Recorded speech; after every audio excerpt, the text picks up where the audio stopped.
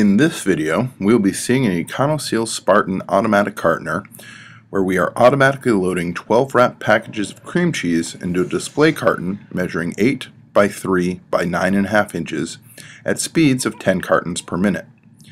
In this application, the packages of cream cheese come 2 at a time down a continuous belt conveyor into a 90-degree transfer station.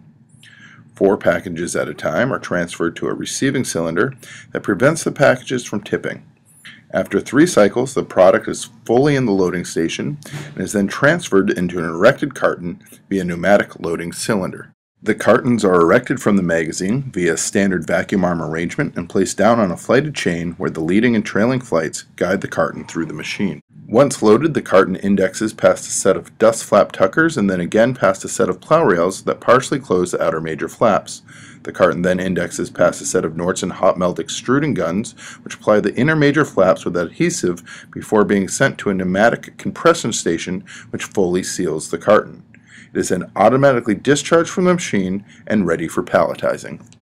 If you have any questions, please do not hesitate to contact the factory by phone at 1-781-986-7500 or email at info@econocorp.com.